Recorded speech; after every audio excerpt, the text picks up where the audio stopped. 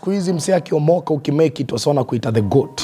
Ushajiuliza hiyo jina goat ilitoka wapi? Mbona wasio iti the cow? Mbona wasio iti the camel? The battle line has been drawn and the rubber is ready to meet the road.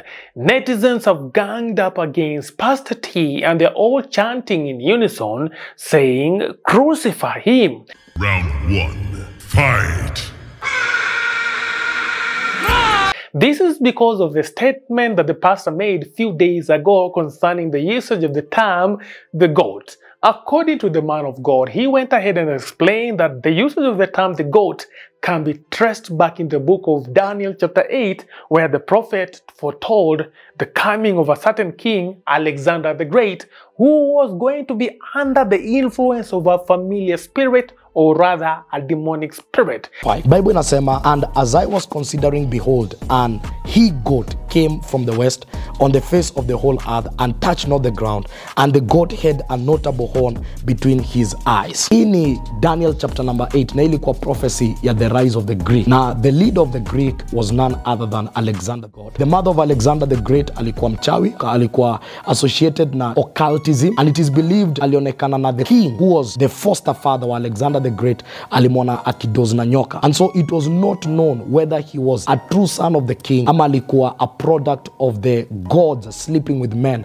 and coming. And so by the time wanaongea kuhusu the goat, wanaongea kuhusu a person that has conquered territories at a very young age, and a person that is making headlines, and a person that is doing great wonders at a very young age. And that's why unakuta hiyo name the goat ina prevail. Tukiangalia origin pia tunaona kwamba the image of the devil inakuanga represented by the bumpet, and the bumpet inakuanga a man with a human goat, anakuanga na image ameweka hivi akipoint to the heavens. So will there be connection with demonic, satanic influence over people that are making success and people that are influencing the goat very fast? Now, shortly after Pastor T made these controversial statements, netizens came out and started labeling him all sorts of names. Some called him a heretical preacher, others called him a false teacher. And some of us have been hated. But the question is Pastor T teaching heresy ama ako tu sawa? Well, let's find out. Karibu kwa mara nyingine kwenye Plug TV, your number one infotainment channel.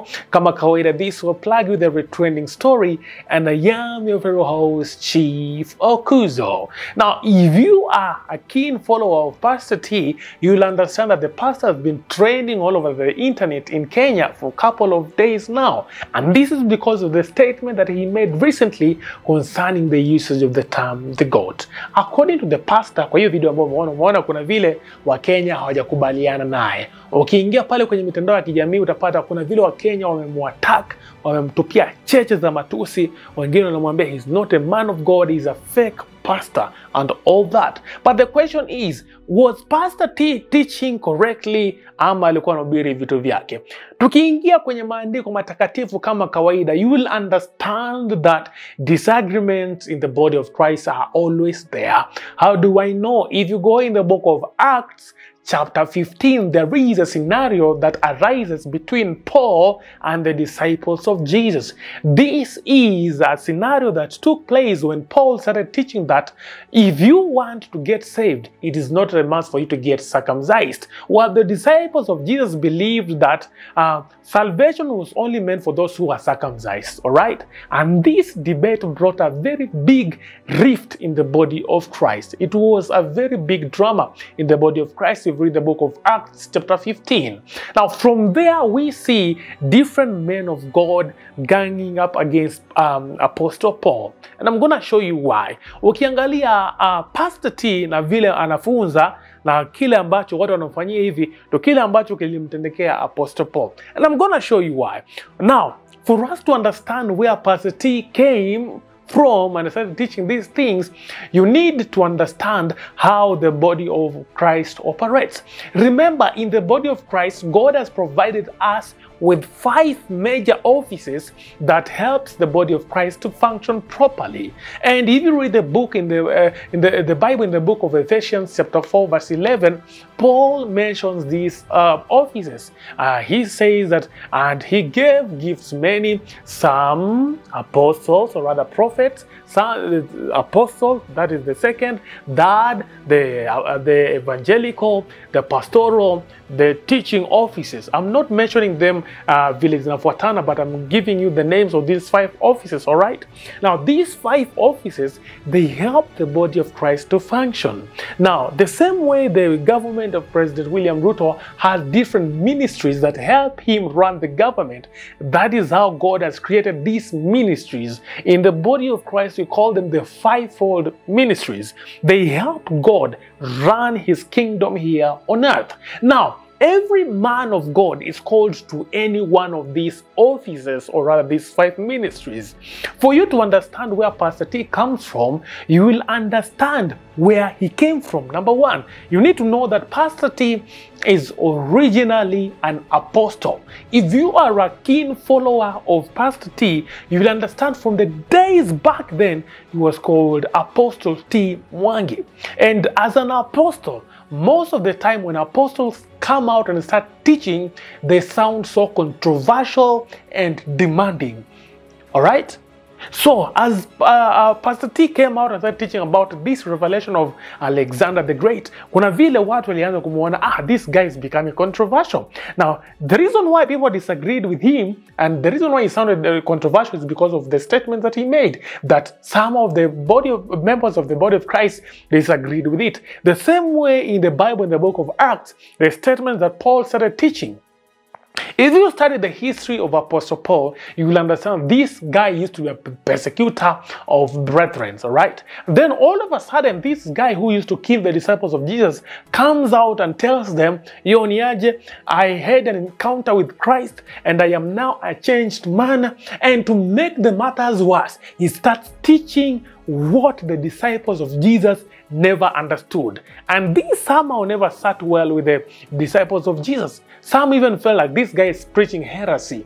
All right? Because when Apostle Paul came out and said that he had an encounter with Christ, kuna vile watu wakaanza kujiuliza, is this guy not trying to lure us and he ends up killing us? Unaona? That's what used to run in the minds of these disciples.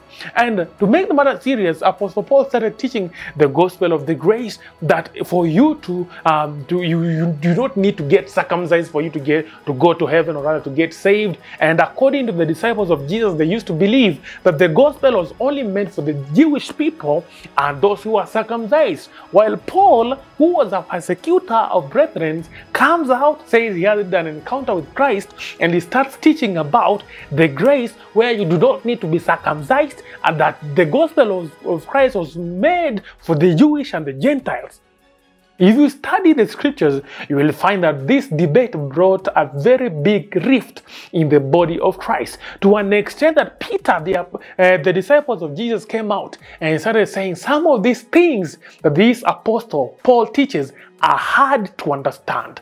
Are we together? So you can see the disagreement because of the statements that Apostle Paul used to make. He sounded so controversial. Now, in the office of an apostle, most of the time when apostles teach, they teach from the lenses of an apostle. When they study scriptures, they study scriptures from the lenses of the apostolic.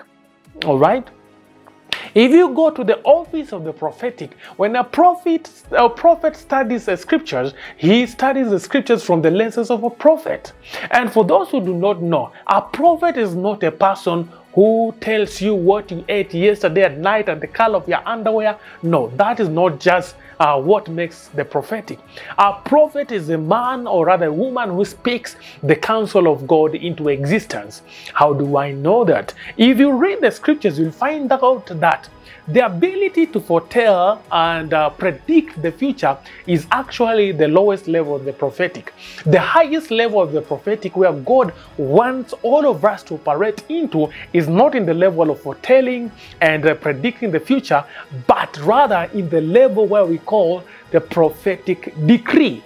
This is the level where God has been operating since back then up to now. How do I know that? If you go in the Bible, in the book of Genesis chapter 1, you will see where God decided to operate in this level. After seeing, he started operating the level of the prophetic decree. The Bible says in the book of Genesis that in the beginning God made the heavens and the earth was without form and void, and darkness was upon the face of the deep.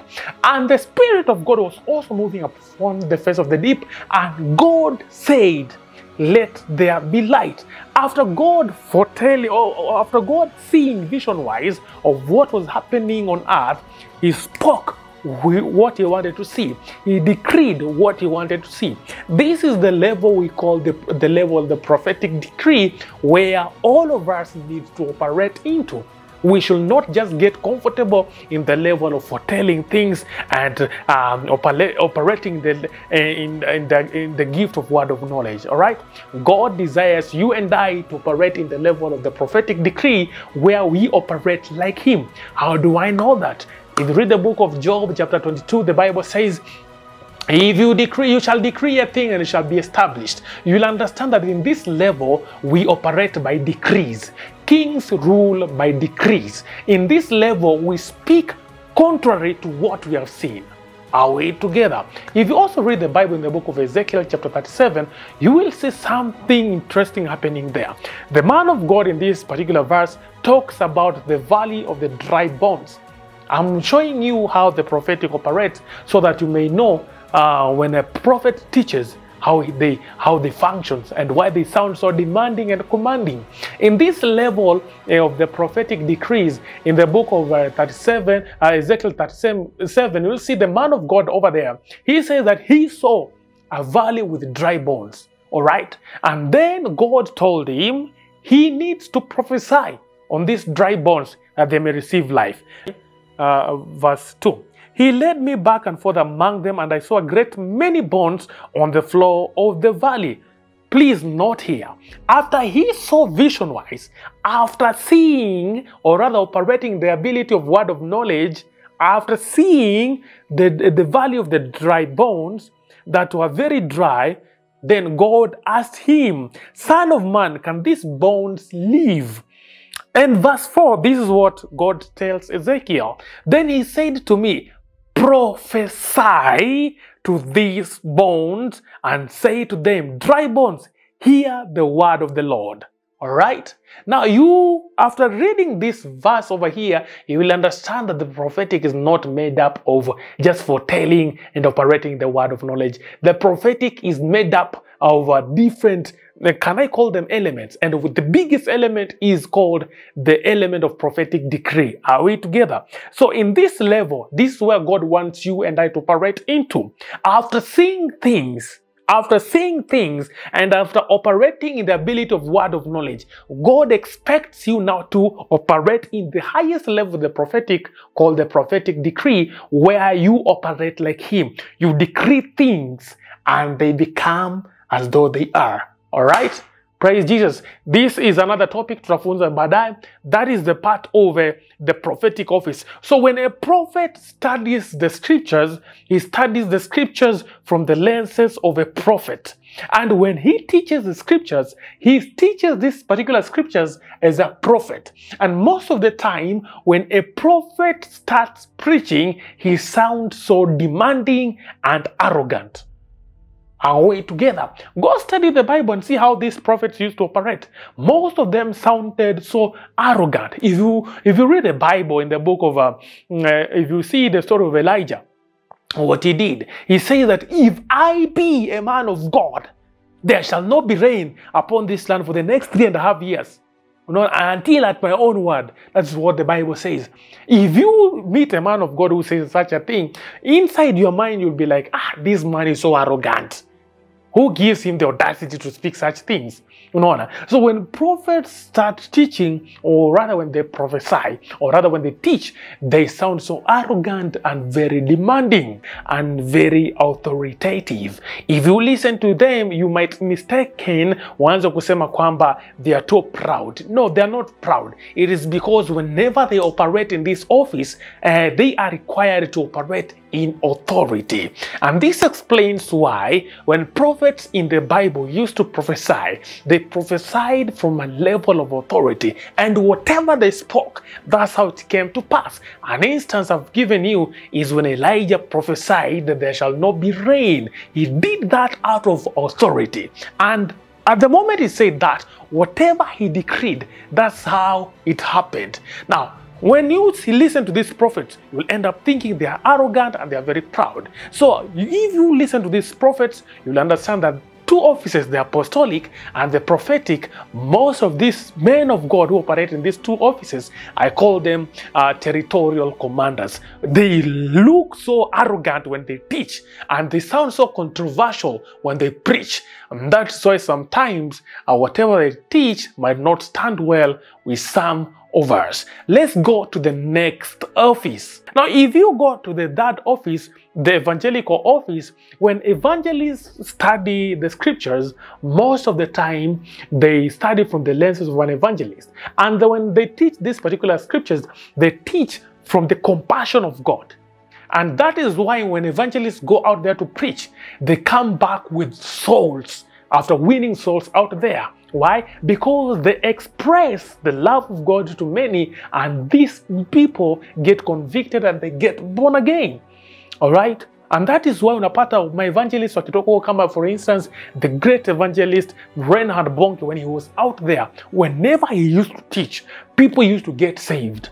Are we together? Why? Because he used to express the compassion of God through his teachings. Now, after he has preached this gospel and people have gotten saved, the new souls, the new converts are taken to church. Now, in church, they meet pastors. For pastors, when they study the scriptures, they study the scriptures from the lenses of a shepherd. The work of a pastor is to shepherd the souls that have been won by evangelists out there. So when pastors start teaching the scriptures, they teach scriptures from the lenses of a shepherd. They will correct you, they will rebuke you. As a shepherd, you correct your flock. Are we together? That's how pastors are. And now when pastors teach, they sound a bit pia, wanakuanga na the loving part, kama mzazi wako, sio? Ukifanya makosa, anakuadhibu. Ukifanya kitu cha kufurahisha, anakuambia congratulations. That's how pastors are. Now, if you understand these 5 offices, you will know that kuna vile zinatusaidia kwenye Ukristo, sio? Now, the last office, which is the teaching office, of course, this is our office when the one who's called in this office, they study the scriptures from the lenses of a teacher. They don't shout when they preach. They teach you so eloquently. Wametulia tu, awananga mbwe. And by the time they have done with you, after some of these teachers, when they teach, unaweza lala. Why? If you're used to revelatory preachers, sio? Now, when you understand how these 5 offices operate, it gives you the ability to know why Pastor T sounded the way he sounded. Now, the reason why Pastor T sounded the way he sounded, it is because he is originally an apostle. If you are a keen follower of Pastor T, you will understand that he used to be called Apostle T Mwangi, and he is originally an apostle. As an apostle, if he studies the scriptures, he will study the scriptures from the lenses of an apostle, and most of the time apostles sound controversial, and that is why this guy is this man of God amekuwa na this vuta ni kuvute kati ya yeye na Wakenya kadhaa. Now the question is, what do you need to do when a man of God teaches you something you disagree with? Well, number one, you need to know that it is okay to disagree with a teaching. It is not wrong, all right? And when a man of God teaches something you disagree with, what you need to do is test the spirit behind the teaching.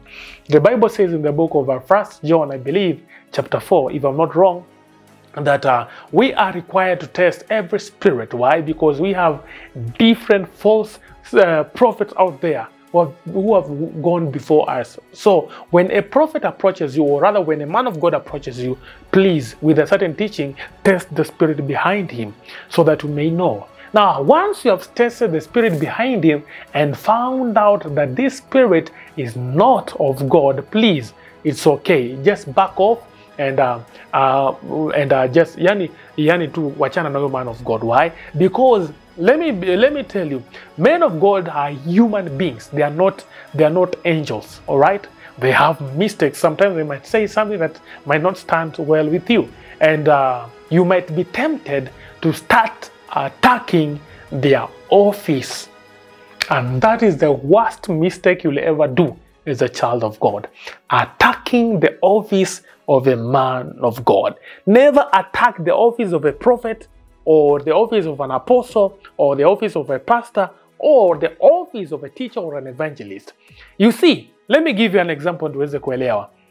You can disagree with the President William Ruto, but do not attack the presidency. Why? Because the presidency is governed and guarded by law. And if you attack the presidency, you are trying to overthrow him. All right? And that is when unapatanga someone is charged of treason if you try to attack the presidency. So when you attack the office of a man of God, that is spiritual treason. All right? If you study the Bible, whenever men gathered, or rather ganged up and started attacking the office of men of God, what followed next used to be jaw-dropping experiences. A good example is a man called Korah in the Bible. Korah and his men came out and started attacking Moses and Aaron. They started saying they can also be like Aaron and Moses. These are not the only people allowed to offer sacrifices. In other words, they were disapproving their offices. But the Bible says what happened next, the earth opened up and swallowed Korah and all his men. Are we together? Because of their ignorance and their stupidity when it came to the office of men of God. Now, from the story of Korah and his men, it's evident enough that we should be very careful when you open our mouths to challenge the office of a man of God. It is okay to disagree with them, but don't touch that office. The office is God-given, not man-given. And you know you can never fight God and survive. Are we together? And something else we should note is also in our country, in Kenya, it is so unfortunate that most of us have decided to unleash attacks on men of God. Men that have labored for the gospel for many years, we no longer honor them, and we have been attacking them so badly. And I think we should also thank God, because most of these men of God that we attack out here, they are very gentle, they are not easily provoked like other men of God from other nations. I know of a certain story of a lady from Nigeria, I guess. Her name was, I think, Chioma Jesus. When she came out, she started insulting a certain man of God in Nigeria, and she unleashed endless attacks on this man of God. And somehow this man of God got provoked and decided to lay a serious curse on this lady. And eventually the lady died out of a strange sickness. Now, from that story, I know you might be wondering, am I trying to sell fear to you? No, I am not selling fear to you. I'm stating facts. You see, the same way you cannot insult your parents, I'm pretty sure the reason why you can never insult your parent or disrespect your parents, it is because you understand that it is your duty to honor your parents and to obey them, and you are not supposed to disrespect them. You don't honor them because you are afraid of them punishing you. No, you honor them because you understand it's your duty to honor them. So the same way, you should not honor the men of God just because you're afraid of being cast. No, you should honor them because you understand that it's your duty as a child of God to honor them. It is so unfortunate that most of us, especially in the body of Christ, have ganged up against men and women of God who have labored for the gospel and who have become assistant Holy Spirit, trying to disapprove their offices, which is totally very wrong. And if we continue this habit, be guaranteed the revival that most of us have been praying for many years will not happen if we continue to dishonor these servants of God. That is a fact. if you study the Bible, where Jesus Christ was dishonored by his own people, the Bible records that he never performed any miracle in that area. Why? Because these people became too familiar with him. Actually, the Bible says when he started operating the supernatural, some were just like, isn't this not the son of a carpenter? To them, Jesus Christ was not the Savior. To them, Jesus was just the son of a carpenter.